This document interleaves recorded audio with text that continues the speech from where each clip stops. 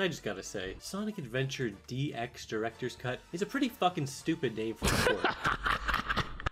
Why do you say it like that? And I mean, I do have a few little nitpicks, like Sonic's weird hot dog shoes. Are we talking about the cars? The cars? And there are a few minor mistakes, like they made this monorail animation invisible. Bro, he's not mentioning how this is pink. You know, I'll never forget just how impressed I was the first time I saw Sonic Adventure.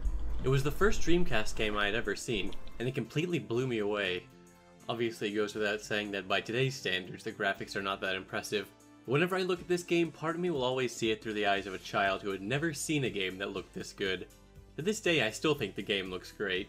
I really dig the overall we over aesthetic that 4 and art remote design. threshold. So I was a bit disappointed when some So years I gotta later get you another I played through 4 it again on GameCube, and it didn't look quite as good as I remembered.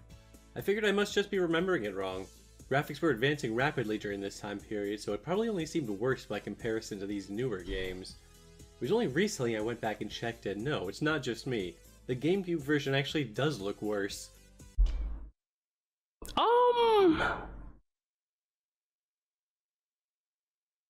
When you play these games back to back, it's easy to notice tons of little differences and redesigns on ours. When you play— Do y'all agree with that? I don't know. I just don't know if I fully agree with I mean, yeah, I feel like Dreamcast probably looks better. It's easy to notice tons of little differences and redesigns on GameCube. I did some independent research trying to get to the bottom of the situation. Okay, actually, low-key, alright. When you look at Eggman, you can kind of see it. Maybe it's just because I grew up on the DX version. That's it. But I found myself overwhelmed. Like, literally, the DX version was literally one of my first games. Maybe it's because I just grew up on the GameCube version. By the amount of differences it looks so normal to me. Between the games. I began to wonder like, I didn't even know what the Dreamcast version looked like until, like, 2010 or something, when it came out on Steam or whatever. I don't know, or maybe I've seen it in a YouTube video, whatever. I hadn't anyone documented all this before. I was starting to get really into it. That's when I went online and discovered it actually has been documented before. I think Tails looks alright in the DX version though. Times. The Sonic and Tails for real. Decent list of changes, but the best site by far is this one blog, The Ultimate Guide to Sonic Adventure DX Sins, by a dude who goes by the name PKR. Remember kids, the lesson here is never do anything yourself, because someone out there on the internet has probably already done it way better than you think. Facts. What you should do is find that Don't reinvent the wheel, chat. Or, if you're a coward like me, you can ask for permission first. This site is incredibly thorough and comprehensive, integrity, Cybershell. Complete with screenshots and even some videos for comparison. No, I thought DX was the OG SA1. Low key, yeah, I didn't think it was. I just thought the game was called Sonic Adventure DX. I didn't realize the DX part meant, you know. I mean, honestly, if you're interested in the differences between Sonic Adventure— No palette, diffuse palette. and Sonic Adventure Oh, no, this is just a bunch of computer graphics info. So you should just go read about it on this site. Don't innovate, kids. Don't innovate. I can just end it's a balance. It's a balance. It's a balance. You gotta innovate some places. Other places, like, you know, don't reinvent the wheel. You know. Assuming people still have the attention spans to actually go to a website and read a thing. No, in today's age, people need information mashed up and regurgitated to them like little baby birds. I'm not going to cover every change listed on the site, just the ones that really— And nowadays, you need it chopped up in a 20-second short for people to digest it. really stood out to me, which happened to be a lot of them. Anyway, in case anyone isn't familiar with— Bro, our attention spans are getting weak. I'm sorry for pausing, but like, our attention spans are getting weak, bro. We can't even watch full YouTube videos no more. This video in like YouTube short format, most of y'all would be watching that instead of this video. Me though, we giving you all the watch time. I'm sorry, I am. I don't know about this chat. They gonna watch the short, but me, I would give you all that watch time, my boy. the whole DX situation, Sonic Adventure originally came out for the Dreamcast in December 1998 in Japan, while in North America it was released in September of '99. The game was remastered and ported to the GameCube in June of 2003. Oh wow, the American version came out first. That's kind of Director's Cut. That's somewhat rare. Subpar, at least. PC port served as the basis for the Xbox 360 and PS3 ports of the game, and these ports— No, wait, yeah. Since when did I thought like Japanese versions always came like first? most of the time. Used as the basis of the version released on Steam in 2011. Each of these ports introduces some new issues and glitches. However, most of the major changes and remastering happened during the original port of the game to the GameCube, so most of the comparisons will be between the Dreamcast and GameCube versions, with occasional references made to effects looking even worse on PC or discussing some PC exclusive problems. When it comes to the actual game itself, although it has some flaws, I still think it's a really fun game. However, that's not what this video is about.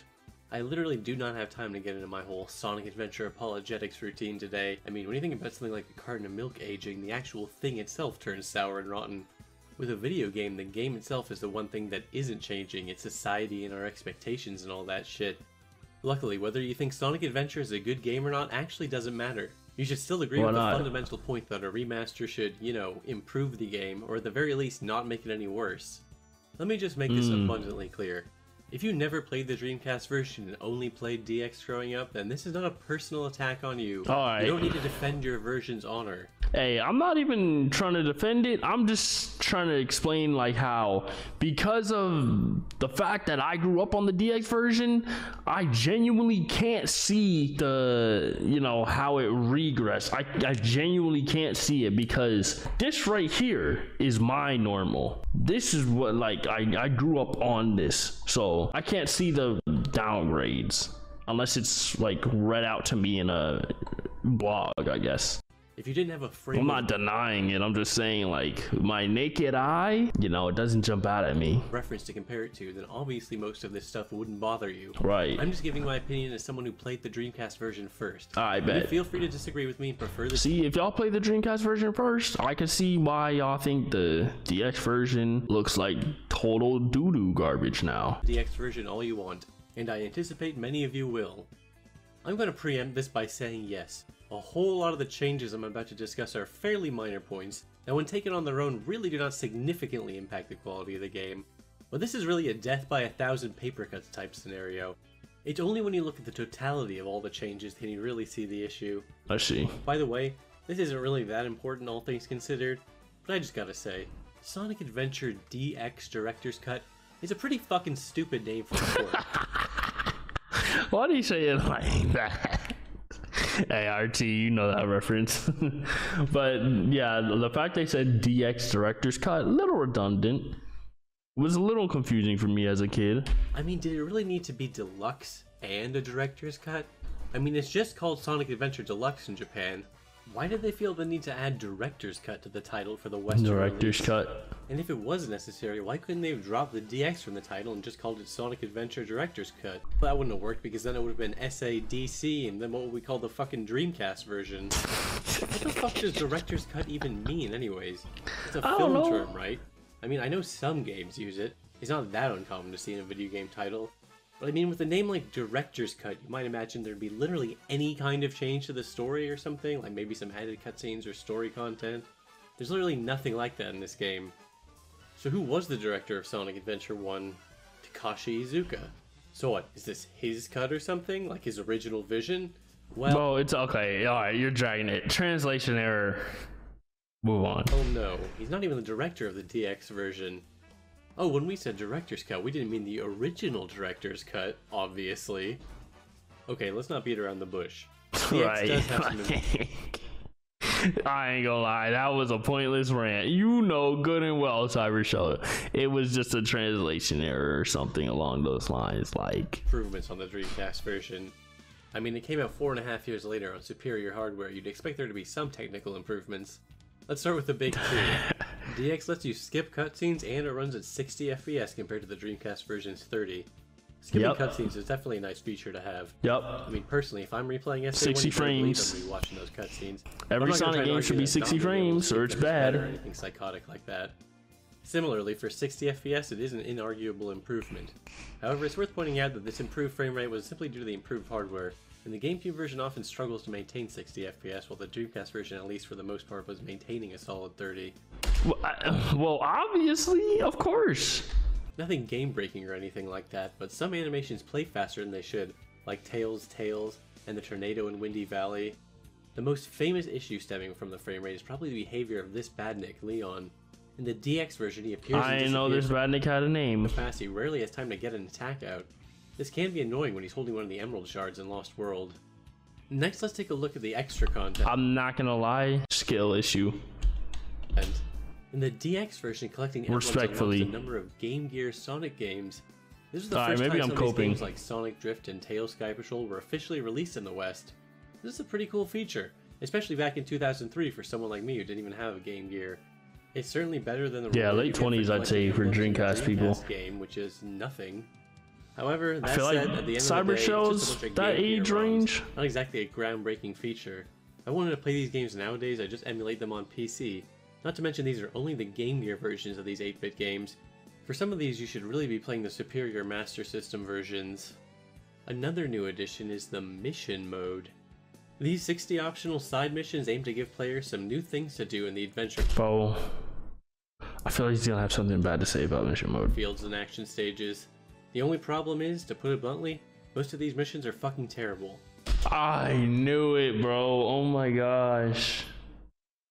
What were they supposed to do? It's the most hideous and uninspired shit you can imagine.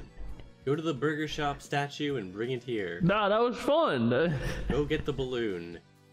That's not tedious. You just do your homing attacks. Collect 100 rings. Like, wow, so exciting. Alright, bro. It's better than nothing like the Dreamcast version has. Which brings me to another point. Don't a lot of like Sonic game missions have like collect 100 rings? These missions include stupid advertisements. Sonic X. Wait, Sonic 06 was in this? How? DX dropped 2003. Oh, this must be PC version. Yeah, this is a PC version, but what do you mean stupid advertisements? They're little Easter eggs, cameos. What? Like shit, man. I don't want to see pictures of Chris Thorndike. Get that shit out of here. Nah, I ain't gonna lie, you hating now, Cybershell. You hating, bro. That's a W cameo. As a kid, I really was like, yo, Sonic X. Like, come on, my boy. Look at this shit. Who is Chow good friends with? And what is hidden? Who is a Chow good friends with? Underneath it. What? Oh, you have to dig in front of the picture of Cream. Nah, bro is hating. I'm not gonna lie. Wonderful. I hate bro is hating on the mission mode. This dark and filthy place. Can you find it? To complete this one, you have to find Cream's billboard in the sewers. Why am I rescuing a picture of Cream on a billboard? The DX version actually has a model for Cream. They included a cameo of her flying around Station Square. Yep. It looks fine on GameCube, but in the PC version, the texture is all fucked up. That's true. Actually, a whole lot of these missions seem to involve the burger shop statue. Like this one where you have to save him from drowning. Why was he Only there? Metal Sonic needs a friend. There's even one where you have to take him through part of Skydeck.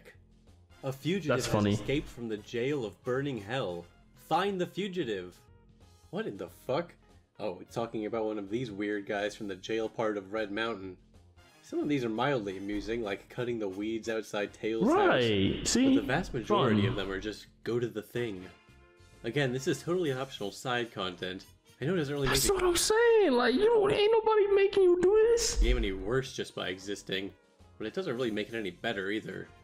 If you manage to collect every single emblem, How y'all feel about mission mode? a very tedious task, DX rewards you with a playable Metal Sonic.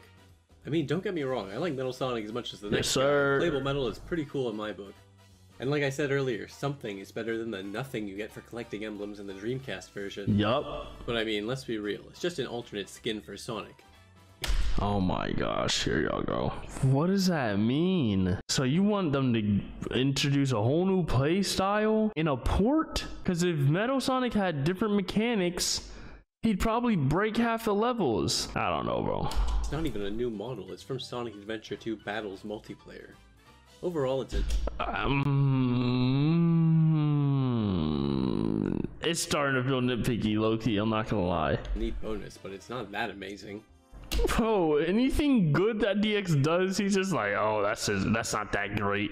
Oh, not totally amazing. I guess that's cool, but it's not like that great. Bro.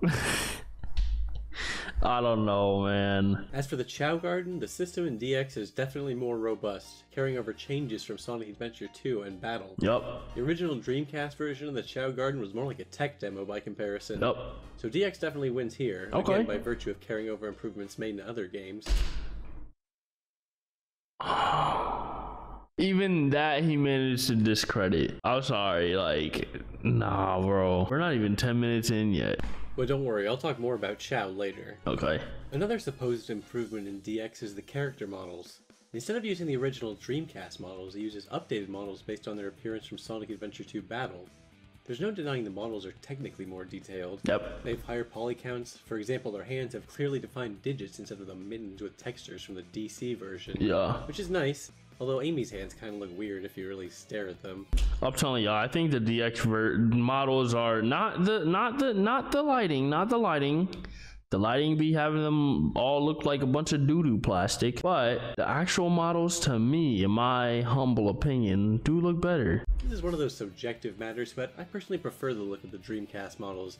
Being a little shorter and closer to the Genesis proportions make the transition into longer-legged modern Sonic more gradual. Personal preference. I don't think the Sonic Adventure 2 models look bad or anything. In fact, I think they look just fine in Sonic Adventure 2. I just like the Sonic Adventure 1 models for Sonic Adventure 1. I don't see why we can't have both. And I mean, I do have a few little nitpicks, like Sonic's weird hot dog shoes. Okay, that's kind of funny. Those joints is shaped like hot dog. Look. Nah, that's actually funny. His shoes, like, why are they so smooth like that towards like the front? Hot dog shoes is crazy. Not quite as cool as the soaps from Sonic Adventure 2. Okay. In addition to her weird hands, Amy's shoe texture just looks like shit. Knuckles. No, he said some of these sentences. Sonic Adventure 2 model actually looks kind of jarring next to the lower poly Echidna citizens. His original model actually looked kind of similar. With Knuckles, you can definitely see how the original models had some kind of grain to their textures. This was done on purpose to simulate fur. Again, I guess this is one of those aesthetic preference things, but I definitely prefer this approach to the completely smooth, plasticky look the 3D series ended up going with for the next few games. Even in the DX version, there are still a few instances you can find of them using the Dreamcast models, like when Amy gets picked up by Zero or in the tutorial screens. Wait, really? And them using the Dreamcast models. Like when Amy gets picked up by Zero or in the tutorial screens or in the final credits screens. Some of the models are barely any different. Like Gamma and Big look basically the same. Yeah. I mean, technically Big has a higher poly count, but can you seriously tell at all? No. Eggman only had his hands updated, and he arguably needed an update the most. His SA1 model is not very detailed. Another change I don't care for is Super Sonic. He lost his cool golden reflective sheen and now just looks like a deep yellow piss color.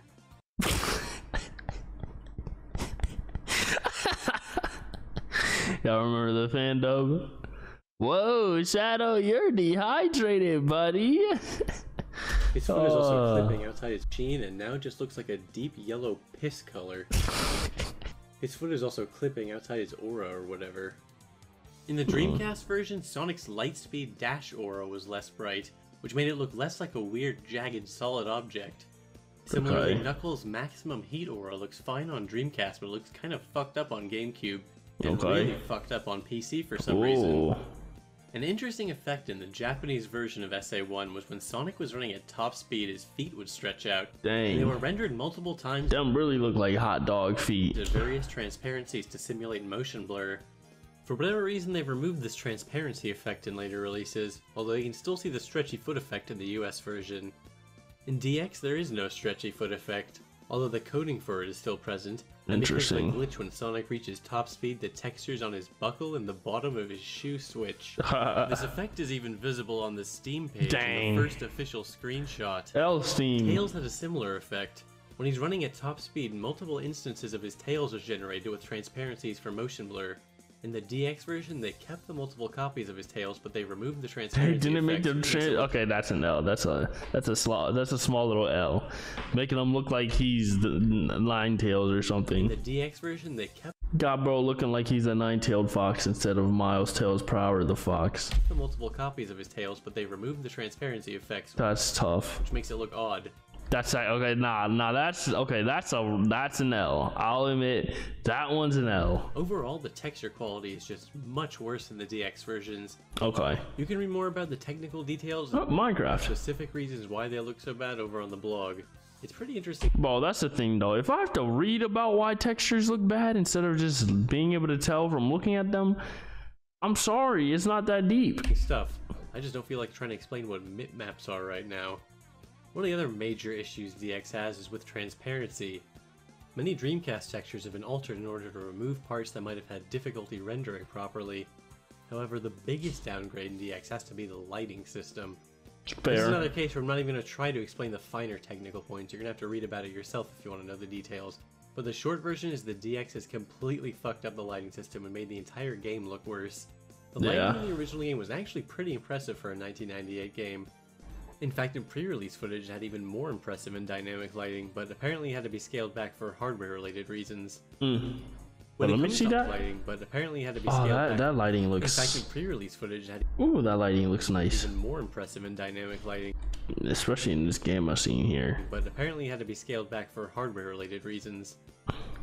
They could have expanded on that in the DX version, but they messed it all up. When it comes to audio quality, DX is mostly okay. There are some issues and a few missing sound effects and whatnot throughout the game, but it's not that bad. However, in the original Scammed us with the trailer. port, the voice lines were converted to WMA files and they were They should have brought it back in noticeably DX. for some reason. This is the adventure mode. Start your adventure here. This is the adventure mode. Start your adventure Low muffled, here. low muffled. This was fixed in the Steam version, thankfully. Okay. Let's start by taking a look at the adventure fields. In Station Square, the iconic clock tower was replaced with some kind of generic-looking building, seemingly Iconic clock tower. Was it iconic? Does having a little, actually low-key nah, because in Speed Highway it was at the end of that level had the clock tower, so I guess you could actually make that as a fair point. for no reason. And this change has always baffled me, because not only does it look worse and just less distinctive in general, it actually fucks with a cool little piece of continuity. There it This is, building is yeah. supposed to be the Nah, okay, I agree with that. If it weren't for Speed Highway, then I wouldn't care. But yeah, the fact that it messes with the continuity, that could have been cool. That could have been cool for real. So I agree with you here. same building you see at the end of Speed Highway, Right. where you enter as Right, right. I'm not sure why they went out of their way to make the game world make less sense, but this High was key. apparently worth changing in their book. Ikey. All of the windows, which has several reflection textures with distortions that reacted to camera movement on Dreamcast, have been replaced with boring static textures. This is going to be a recurring theme. The DX version unable to handle complex reflections or transparencies, and instead opting for simplistic We probably did that for optimization reasons. downgrades. The loss of palette lighting makes the 3 different times, day, evening, and night, look worse too. For example, nighttime lacks the bluish tint it's supposed to have. DX actually fixes a minor mistake from the Dreamcast version. Originally, the time of day would affect the color of the lighting in the sewers, which doesn't really make any sense. Right. Let's take a look at the shoreline area. Some people might not care for the lower resolution water texture animation on Dreamcast. DX has this weird bright area where the sand meets the water, which looks almost acidic in the PC version. Ugh. On Dreamcast, the color of the sea changed depending on the time of day. In DX, the evening looks alright, but the sea looks weirdly lit up at night. Some people might prefer the more realistic looking car textures in DX Yes. or the incredibly shiny cars in the Dreamcast version, Yes. but I personally prefer the original here. The Well, police car- what do you prefer from the DX version? Do you prefer anything from the DX version? I feel like a lot of Dreamcast fans y'all just so happen to prefer everything that the Dreamcast version did. Is that coincidence? Like y'all can't give the DX versions one thing, you know? Like we talk about the cars?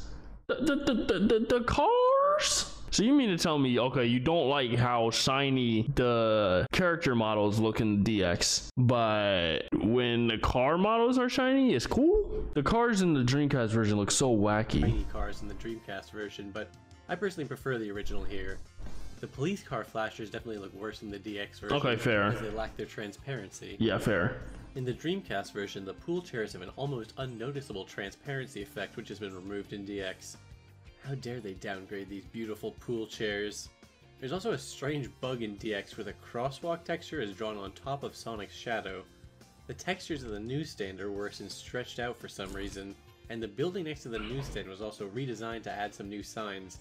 Not a bad idea, although this SS Books sign is terrible quality and attached to clearly not a bookstore. The DX version also adds a giant Casino Ken sign, which isn't the best quality. It's just a flat texture compared to the actual Casinopolis entrance, which is fully modeled. For whatever reason, the lighting on it's still an addition. is always rendered as if it was daytime, which just looks awful at night. Mystic Ruins also received a redesign. Yeah, actually fair. Which just looks awful at night. Low-key fair. Mystic Ruins also received a redesign, with the DX version being noticeably less green. For whatever reason, in the PC version, the lighting in this area is also completely broken. At nighttime, the stage is still rendered way too brightly. Okay, yeah. Wait, nah, let's see that SpongeBob bean. At nighttime, the stage is still rendered way too brightly. Okay, low-key, alright. Low-key, okay, nah, that's a W roast.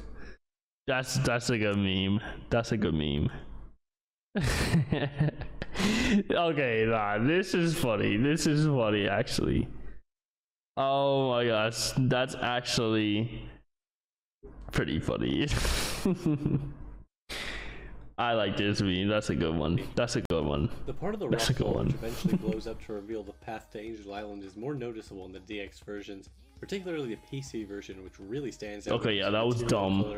That was dumb. The Angel Island area was redesigned to remove many of the decorations, like most of the trees. For whatever reason, the Master Emerald Shrine has some details and objects removed as well. This is a minor point, but the Master Emerald's pulsating green glow effect is more noticeable and vibrant in the Dreamcast version. Yeah. The ice cap area had its blue coloration dulled down a bit.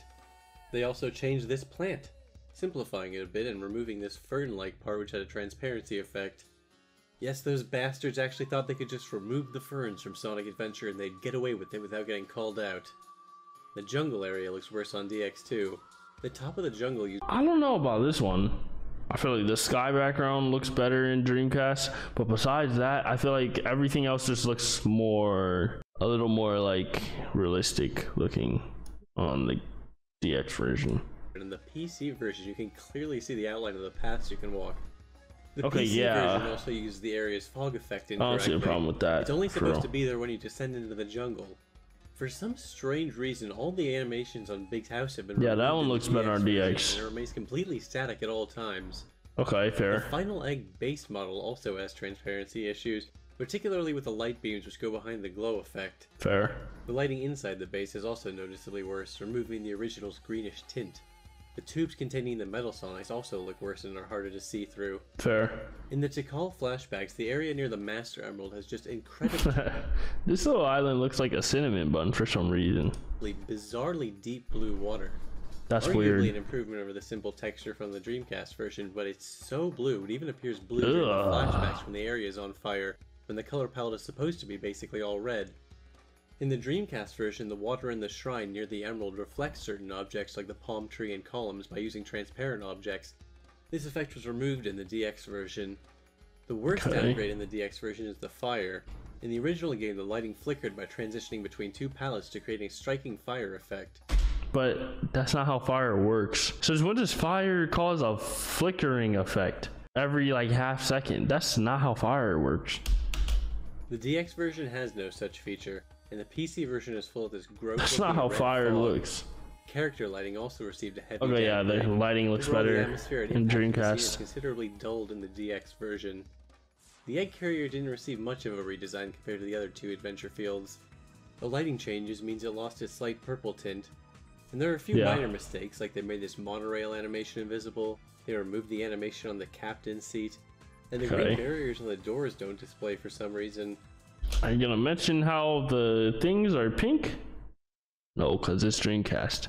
But apart from no, but like he's not making a big deal out of that, you know. And there are a few minor mistakes, like they made this monorail animation invisible. Bro, he's not mentioning how this is pink.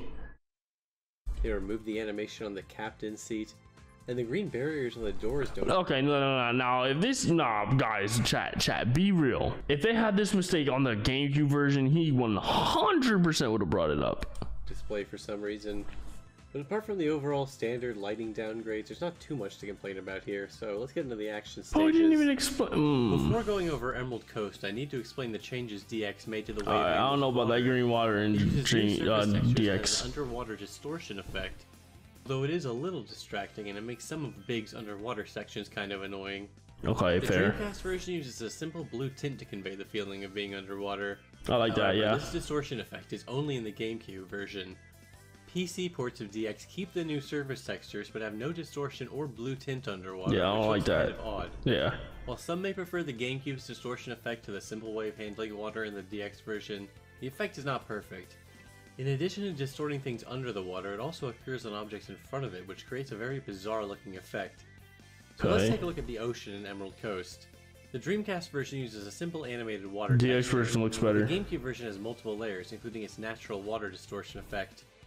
See, that's the thing. The water alone probably costs a lot computationally. Ground during the Emerald Coast loop.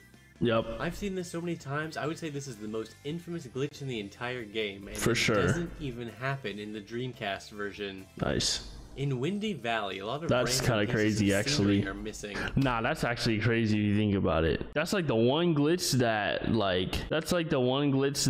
people pull out to be like, oh, Sonic didn't transition well to 3D, but the fact is, it wasn't even in the original version. Right, floors don't exist in DX. Like a bunch of the wind turbines. That's the crazy. The Dreamcast version has a dynamic fog system, which They makes added the a stage darker glitch. when the tornado shows up.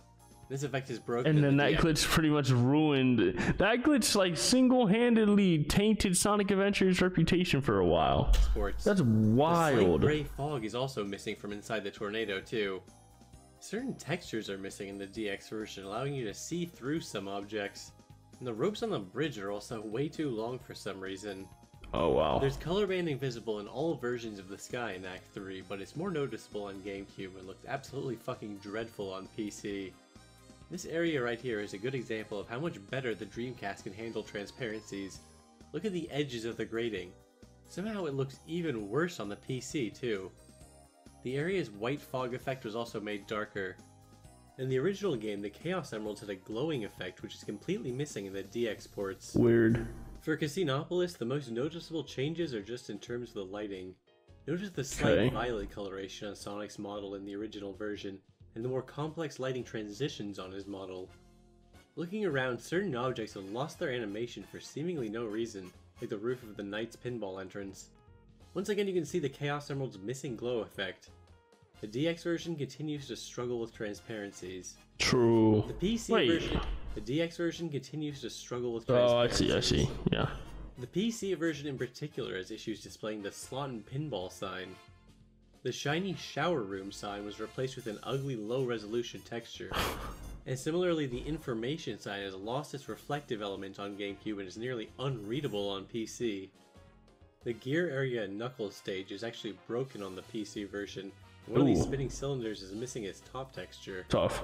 Look at the giant lion statue on the second floor. Ooh, the lion statue looks kind of tough in the Dreamcast version. Apart from the standard lighting and texture downgrades, the pinball boards are mostly okay. Watch, okay. Although the lighting in the Knights area isn't quite right on DX. Now let's take a look at the sewers. This area actually has quite a different feel in the DX version. For whatever reason, it appears to have a white fog added, giving it a worse draw distance. The water is clear instead of green and has no animation in the DX version. On GameCube it had the natural distortion effect, but on PC it has nothing. The lights in the sewers were supposed to blink and flicker, but that only happens on the Dreamcast version. Alright, nah, low-key. Alright, now, low-key, now I'm getting bored. Now I'm getting bored, low-key, like, you feel me? I wanted, like, an actual, like, I don't know, argument as to why it was a bad port. I didn't just want an analysis on all the little minor changes on different textures that arguably looked worse. It's a good video. It's a good video. I just feel like it wasn't what I really was looking for. I don't think I'm gonna watch the rest though. Yeah, it's funny how it tends to go. One day destroy half the moon, then that's where you flow. 3 days left, you gotta roll. Now there's blood, don't eat your soul. Let me switch it up. Free melee, we ain't Nintendo. Rise and shine. Told myself someone wanted to last. Make other trainees, we're having a blast. Balance the stream in the cart. One's about to crash.